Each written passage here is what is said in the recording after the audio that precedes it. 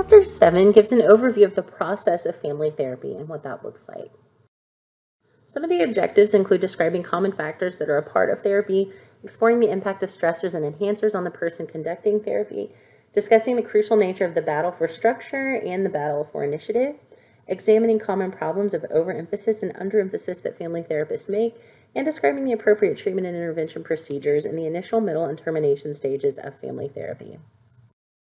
Common factors in therapy. The extra therapeutic factors are any aspect of a client's environment that creates change. The therapy relationship factors are the relationship of client-family with the therapist and vice versa.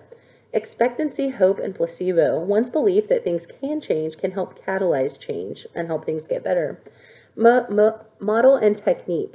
The unique approaches therapists use to help families change. Major stressors for a family therapist include increased depression, sometimes internalizing the issues and having compassion fatigue connected to and related to the family and the family's functioning and your personal investment sometimes that goes into that. Less time for one's own family due to work demands, unrealistic expectation of one's family, and psychological distancing from one's family due to professional status. Enhancers for family therapists: increased ability to solve one's family problems, acceptance of one's part in contributing to family dysfunctions, deeper appreciation of one's family, greater ability and desire to communicate effectively, synergy between personal and professional life. Overemphasis on details, the content, the details and the facts, the process, how information is dealt with in an interaction. Redirection, a helpful method to assist family members attend to process over content. Overemphasis on making everyone happy, overemphasis on verbal expression, overemphasis on coming to an early or too easy resolution, and overemphasis on dealing with one member of the family. So again, you can see all of this potentially playing a role. Underemphasis. Underemphasis on establishing structure, i.e. the battle for structure. Underemphasis on showing care and concern. For example, the therapeutic presence. Underemphasis on engaging family members in the therapeutic process. Underemphasis on letting the family work on its problems, aka the battle for initiative. Underemphasis on attending to nonverbal family dynamics. So these are all things that can also occur.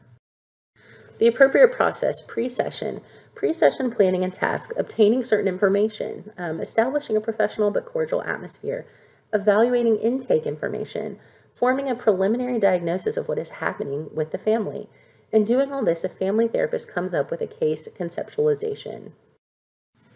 Appropriate process: the initial session or sessions, joining the family. That includes establishing rapport, inquiring about members' perceptions of the family, observing family patterns and assessing those patterns, the family dance, subsystems, triangulation, enmeshment, distancing, things that we'll continue to talk about in subsequent chapters.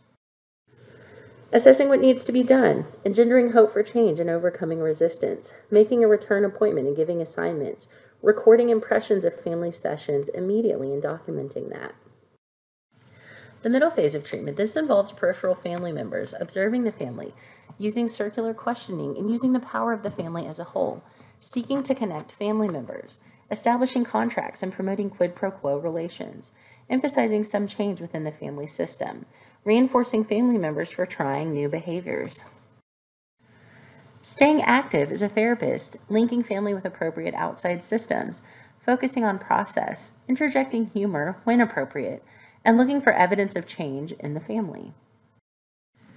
The termination phase or stage. Orientation. It's best to introduce the subject of termination before it's implemented, meaning we're talking about the ending of therapy and how it will end and when and why and all those things. This stage commences when family has reached its goals or will be concluding the contracted sessions. Summarization. Reviewing what's happened during the sessions with the family. Discussion of long-term goals. This is the means by which families can be helped to anticipate, avoid, or modify potentially troublesome situations. Following up and relapse prevention. The idea behind this step is that therapy is a never-ending process that continues long after the therapist and family have finished their formal work together. So again, this is just a brief overview. Each of these various stages or phases may incorporate different numbers of sessions depending on insurance, depending on the needs of the family, etc. But these are some of the basic stages or phases that we would see throughout the process.